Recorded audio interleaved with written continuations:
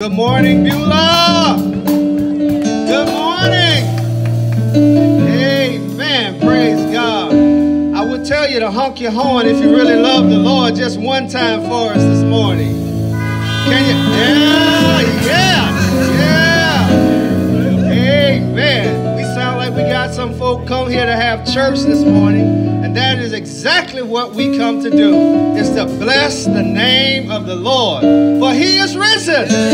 He is not dead. God has risen him out of the grave, and Jesus is alive. We greet you this morning with the joy of Jesus. We thank God for you for coming and worshiping with us in our sunrise service, our Easter service, our drive-in worship service. Thank God that you've taken the time to come and share with us. Those are online. We praise God for you being with us and sharing with us in our worship today. We're excited, for this is the day that the Lord has made. Let us be glad and rejoice. Amen. Praise God, from whom all blessings flow.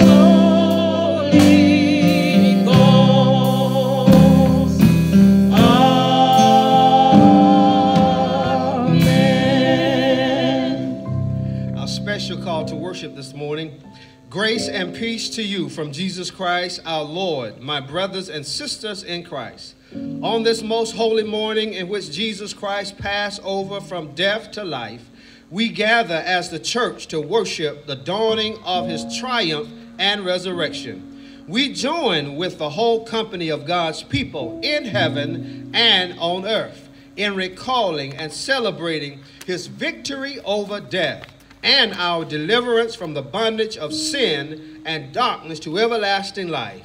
Today, we come to worship a risen Savior. Amen. Amen. Join in with our choir for our hymn of praise, lovely hymn that says, because he lives. Because he lives, I can face tomorrow. Because he lives, all fear is gone. Because I know he holds the future, and life is worth the living just because he lived. Join in with our choir.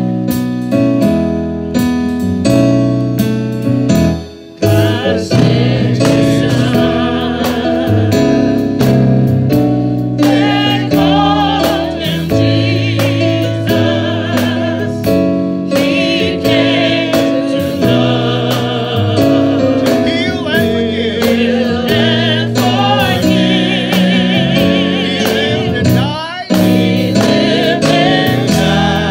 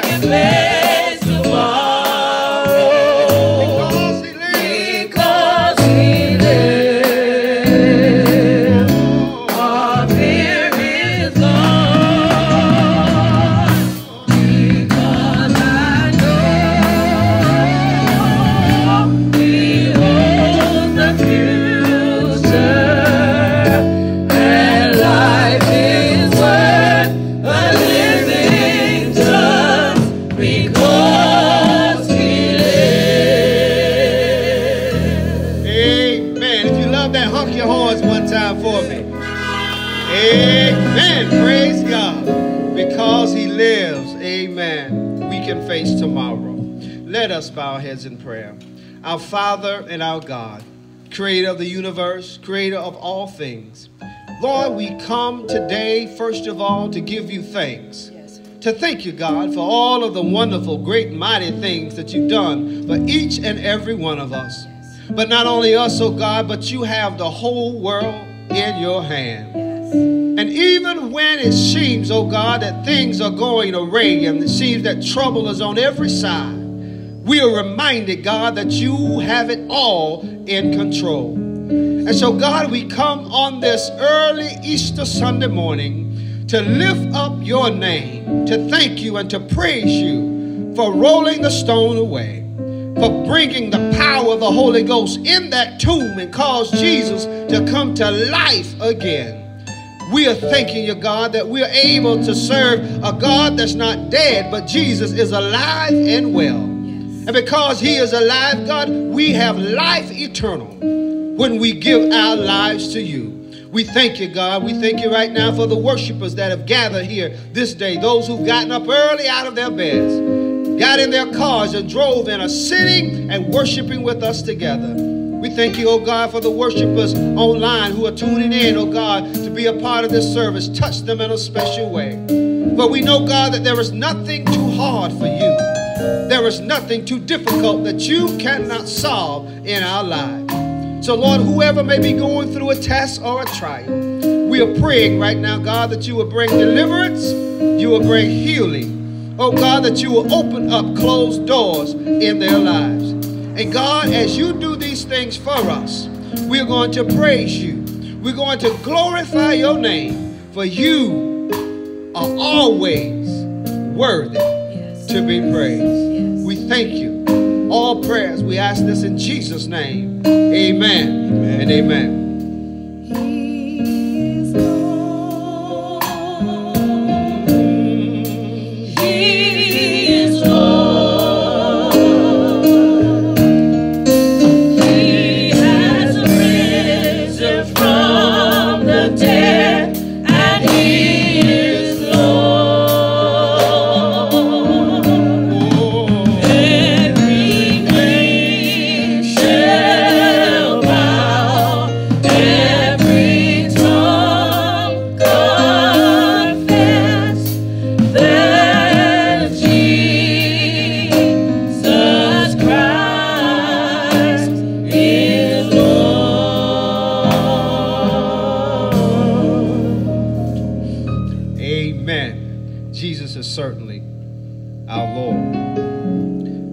Our scripture reading this morning, we'd like to share with you, comes out of the Gospel of Matthew, the 28th chapter, verses 1 through 10.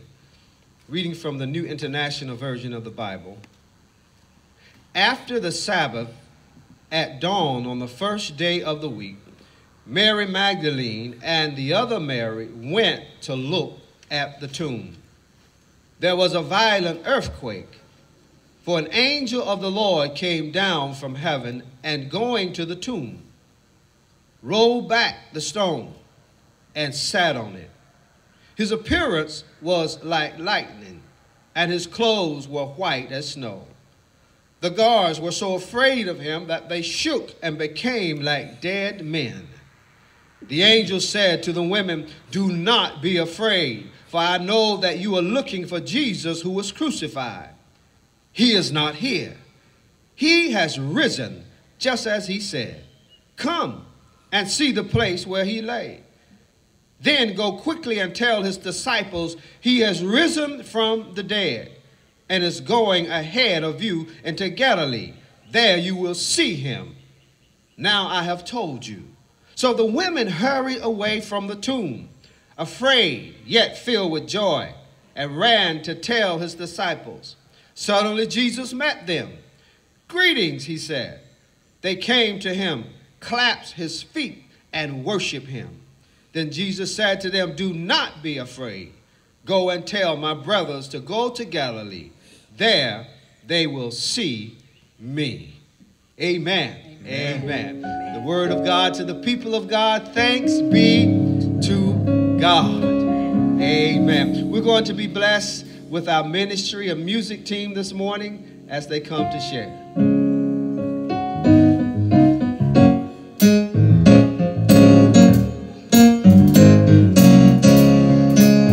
You can put your hands together in your car. Amen.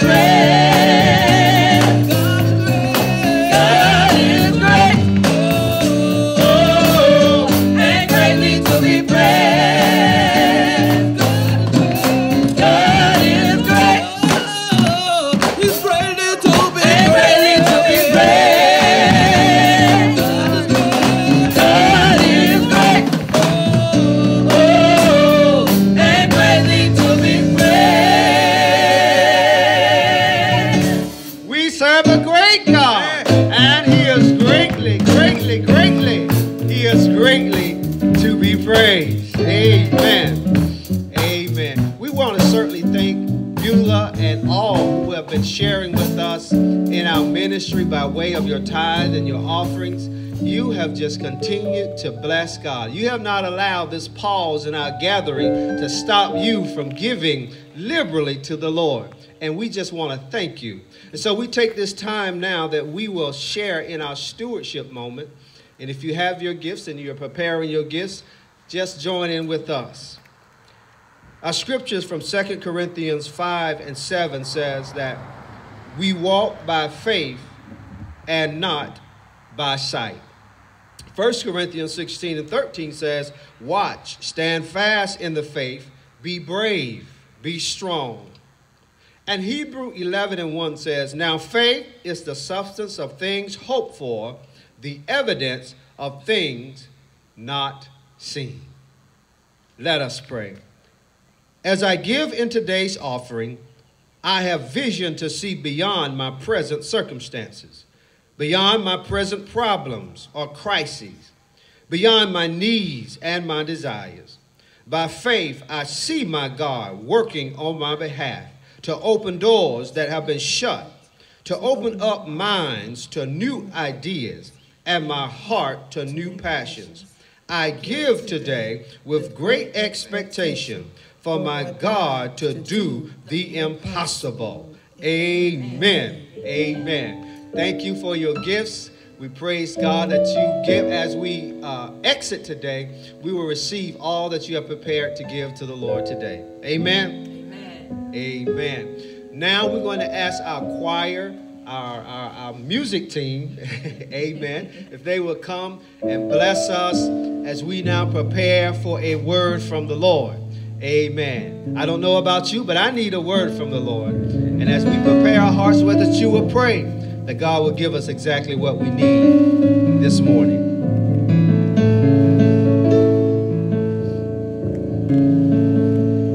Let your power fall when your name is called. Prove the doubters wrong, that you're still mighty and strong. So fight this battle for me and prove my unbelief, so I can tell all my friends that you have won again. Hallelujah. Let your power fall when your name is called. Prove the doubters wrong, that you're still mighty and strong. This is what I need you to do. So fight this battle for me to prove my unbelief, so I can tell all my friends that you have won again. He has won again. Quiet, help me. You have won again. Over and over and You over have again. won You're a again. champion. You have won again. Never lost a battle. You have won again. You're a champion. You have won again. You've risen from You the dead. have won again. Over and over and over You have again. won again. Over and over and over again. And I just say hallelujah. Hallelujah. Hallelujah. Hallelujah.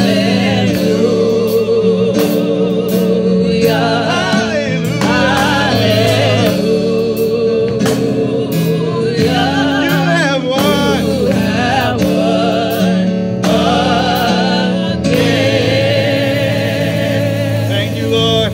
Thank you, Lord. Hallelujah. Thine the glory. Hallelujah.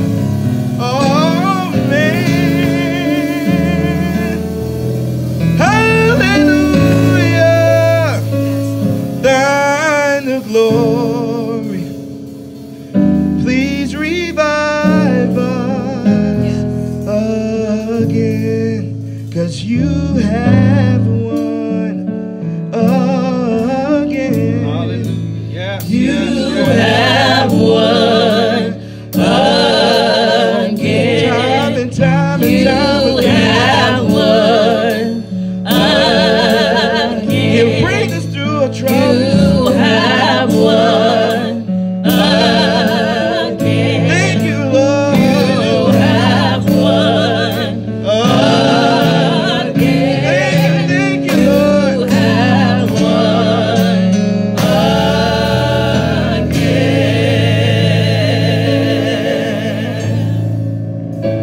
Amen. Amen. Again, he has won. The battle has been fought and the victory has been won. Amen. And we give the Lord glory and praise. Amen. That the battle does not have to be fought anymore. We just have to live in the victory of Jesus Christ. Amen. For he is alive, he is well, and we thank him for fighting for us. Amen. Praise God. Praise the Lord. Amen. I'd like to share a word with you this morning that comes out of the Gospel of Mark. Mark's Gospel, the 16th chapter. verses 1 through 4. The New International Version reads it this way. When the Sabbath was over, Mary Magdalene, Mary the mother of James, and Salome brought spices so that they might go to anoint Jesus' body. Very early on the first day of the week, just after sunrise, they were on their way to the tomb. And they asked each other, who will roll the stone away from the entrance of the tomb? But when they looked up, they saw that the stone, which was very large, had been rolled away.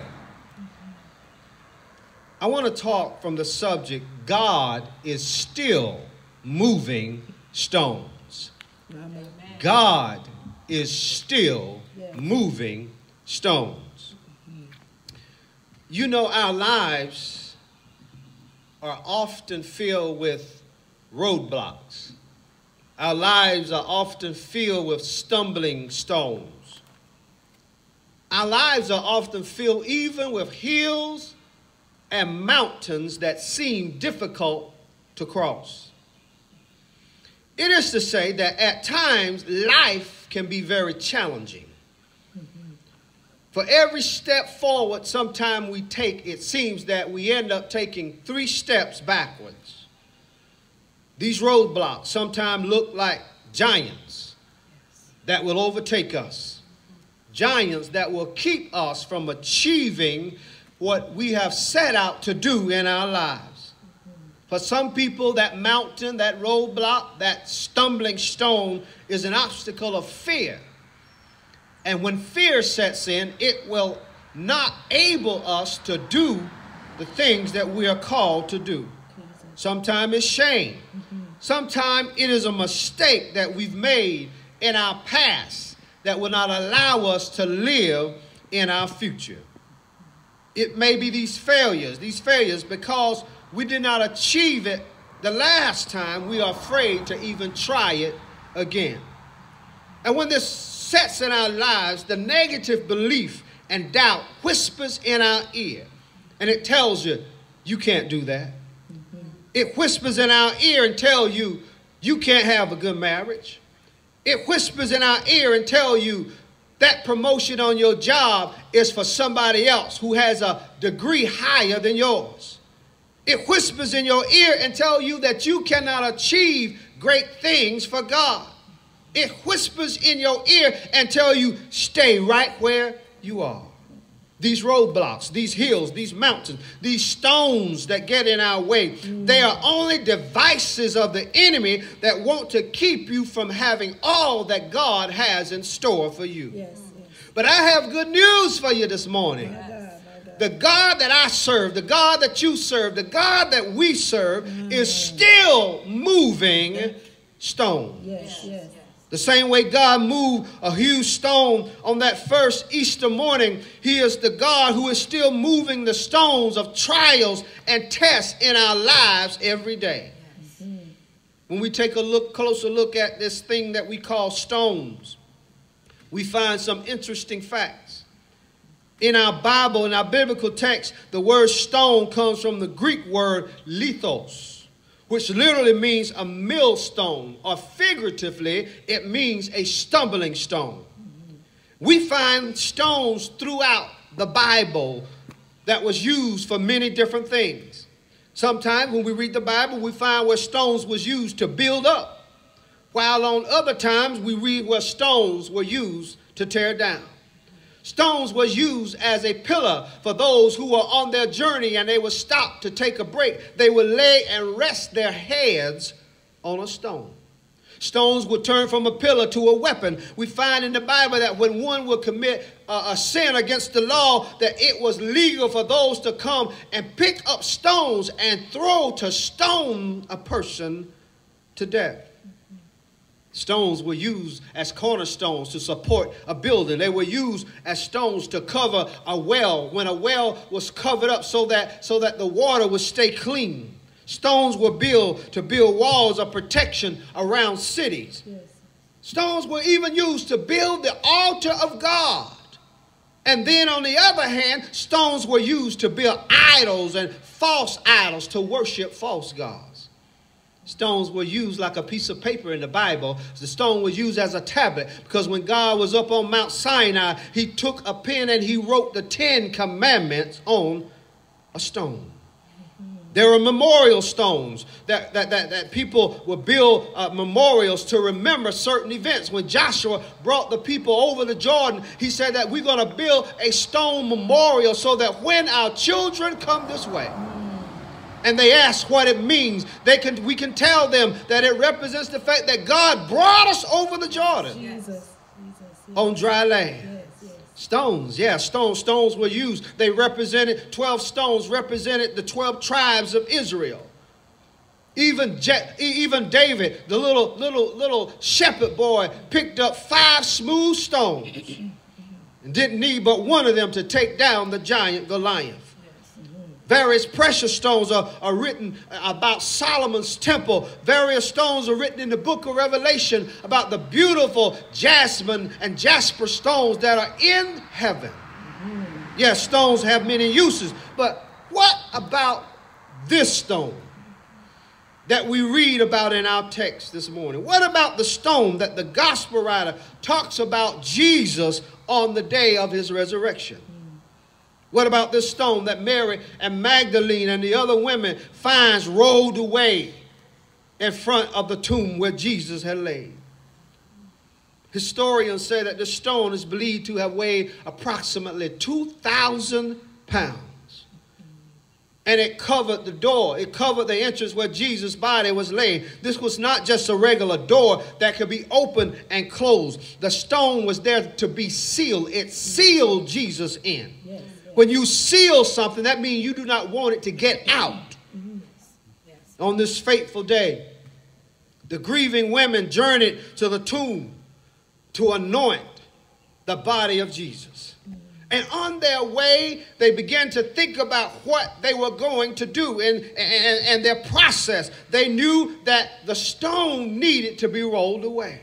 And they asked each other a question: who will roll the stone away? The reality was that the stone was large. It was an immovable object, and it stood in the way of them getting to Jesus so that they could anoint his body. These women were obviously not strong enough to move the stone. How could they anoint the body when the stone was blocking their way?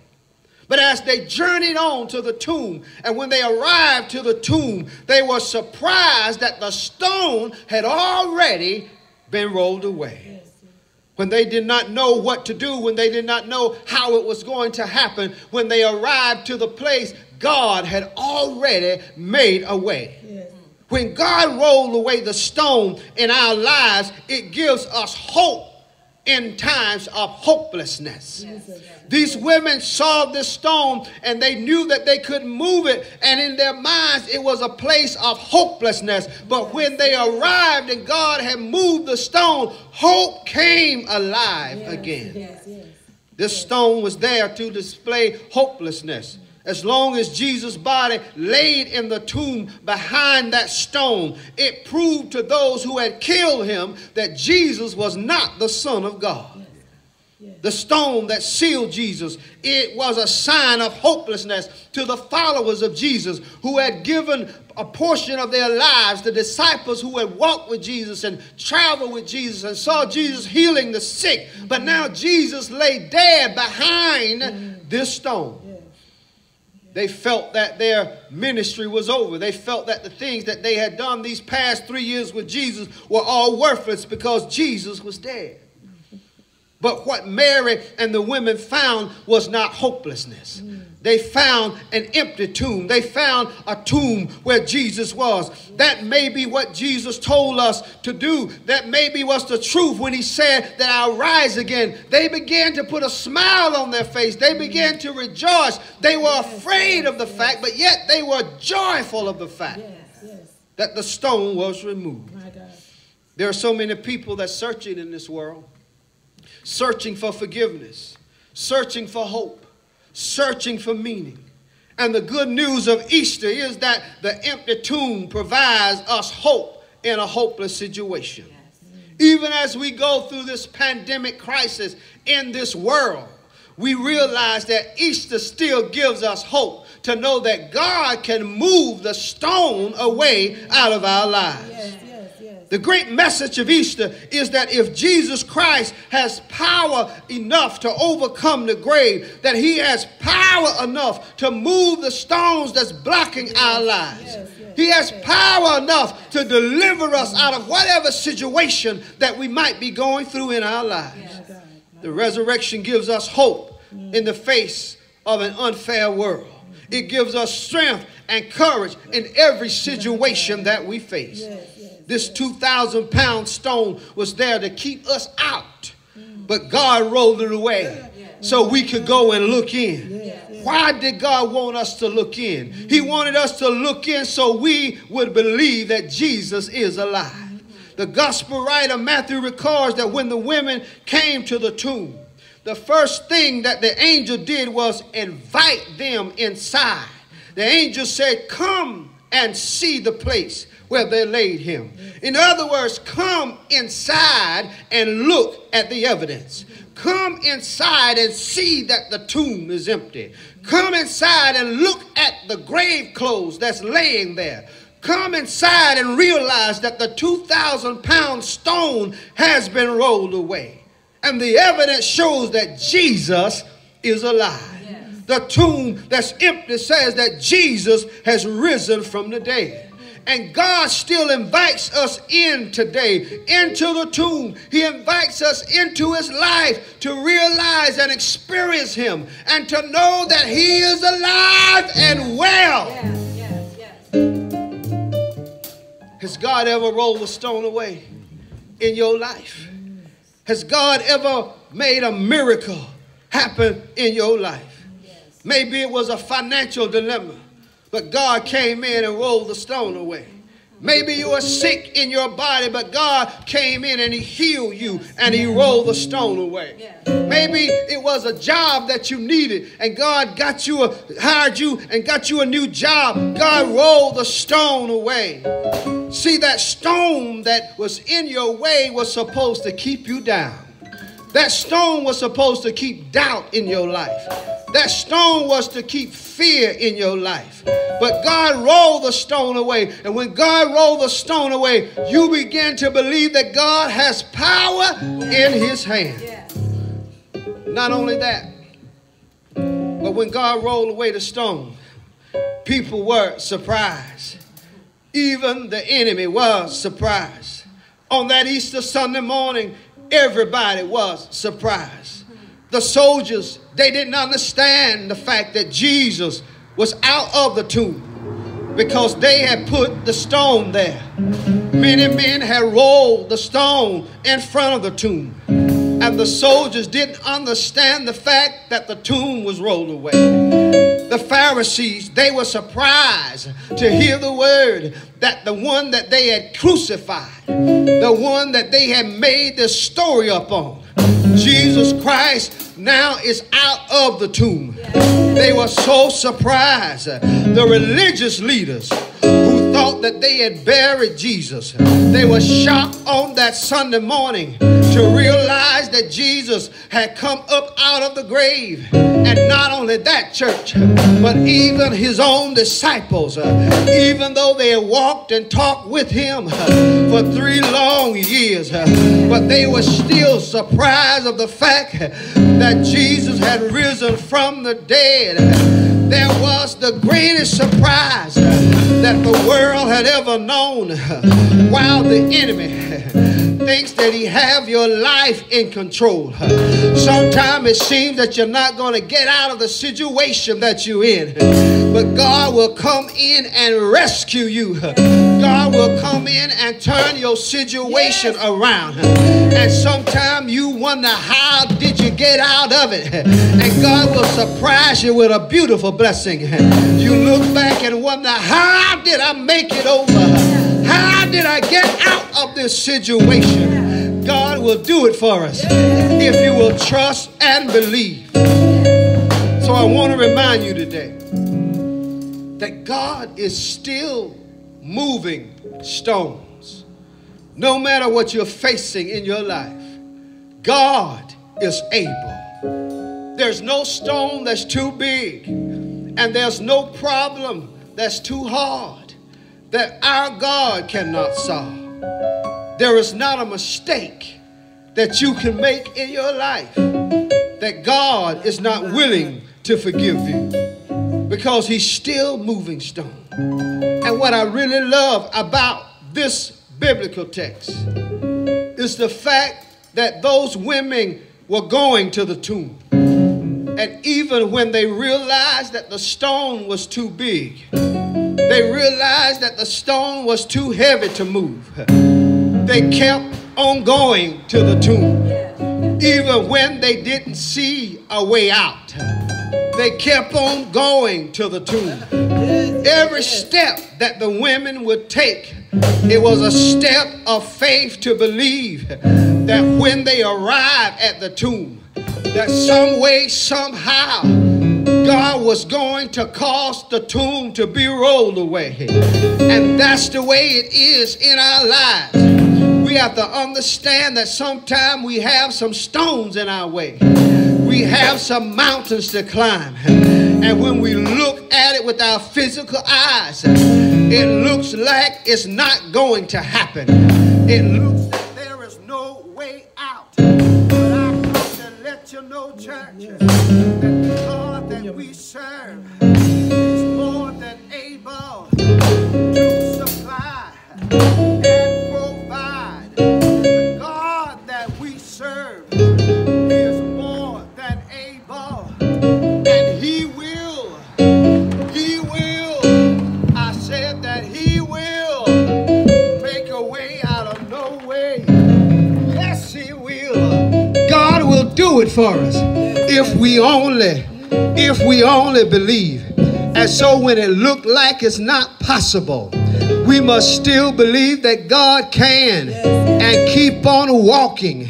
We must believe that God can and keep on talking in faith.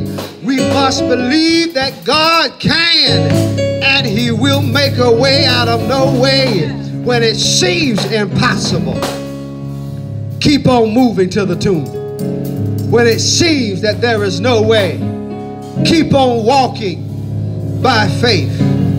For if we keep on trusting God, when the darkness is in our lives, he will bring the sun to shine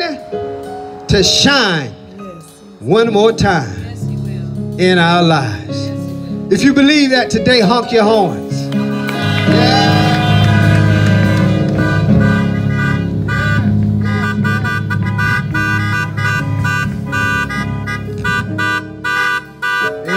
Amen. That's what I'm talking about.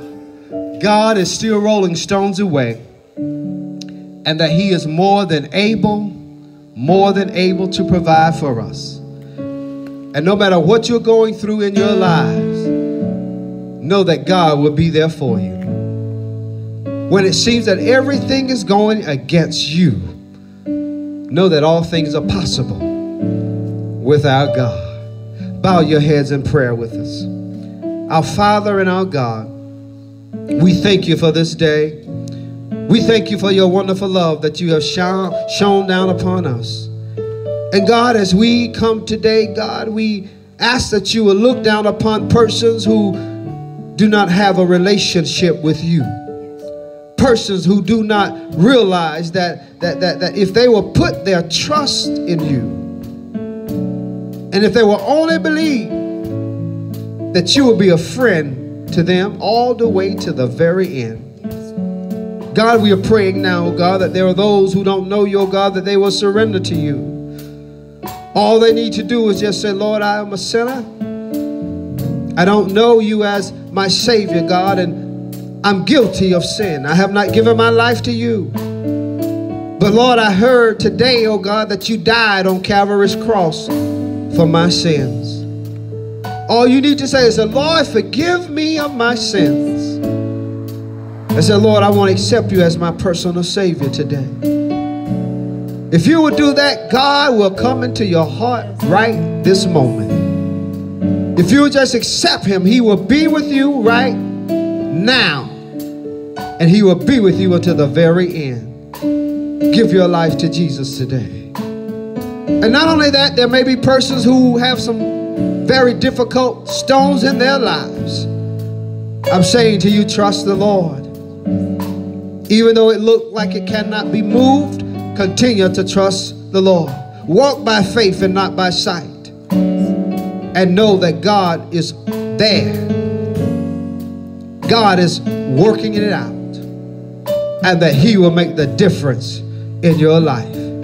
We thank you, God, for what you've done. And we are receiving it right now in the name of Jesus. We're accepting this word of life over our lives today.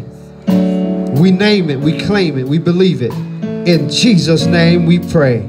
Amen. Amen. Amen, church. Beulah, we love you. We thank God for you. We praise God for you that are here. We praise God again for you that are visiting with us online. For we know that God can do all things and he cannot fail. Amen. God bless you. Praise God from whom all blessings flow.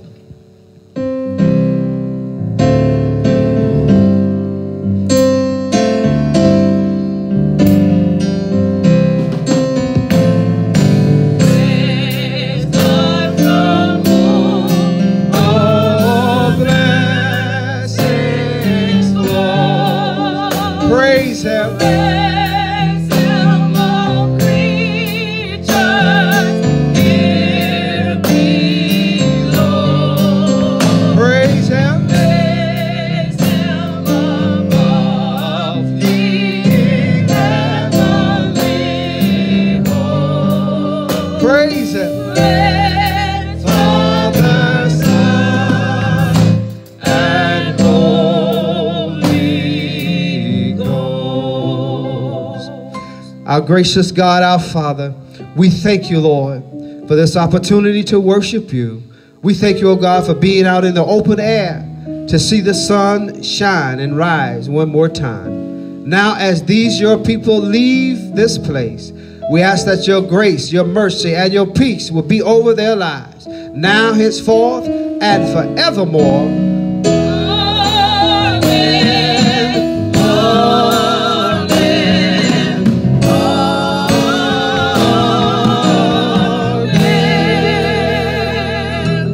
Amen. Amen. God bless you. God bless you and keep you. Amen.